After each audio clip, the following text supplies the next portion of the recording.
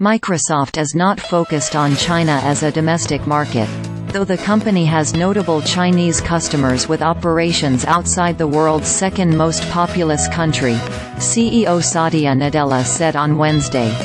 "We are mostly focused on the global market ex-China," Nadella told CNBC's Jon Fortt during Microsoft's Ignite conference in Seattle. "A lot of the Chinese multinationals operating outside of China are our bigger AI customers, perhaps. Microsoft provides artificial intelligence services to electric vehicle maker Li Auto and consumer electronics company Xiaomi, among others."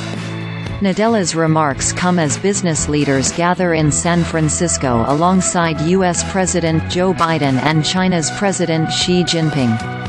The world's two biggest economies have a fraught business relationship, particularly when it comes to technologies like networking equipment, semiconductors and Internet services. In October, the U.S. Commerce Department said it would impose additional export restrictions on AI chips for China. Microsoft has a more visible presence in China than some of its peers. Meta's Facebook and Instagram apps don't officially work in China, nor does Google's search engine.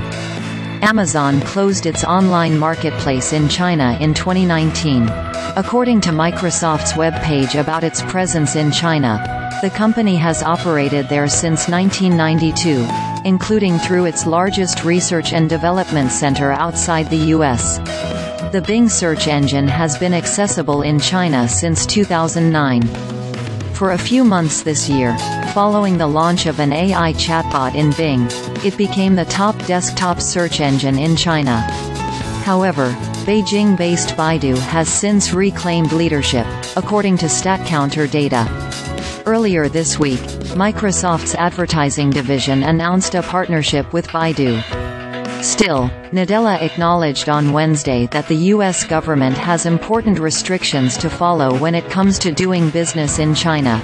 "It's clear that the United States has a particular set of policy decisions that they're making on what it means to both have trade and competition and national security," Nadella said.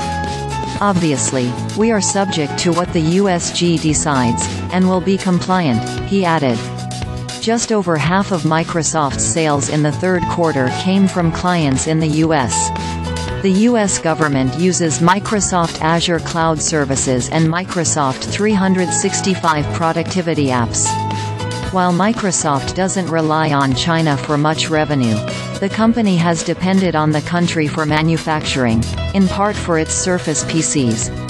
"At least for us, today, the majority of our business is in the United States and in Europe and in the rest of Asia, and so we don't see this as a major issue for us, quite frankly, other than any disruption to supply chain," Nadella said. Microsoft has recently encountered some challenges in China.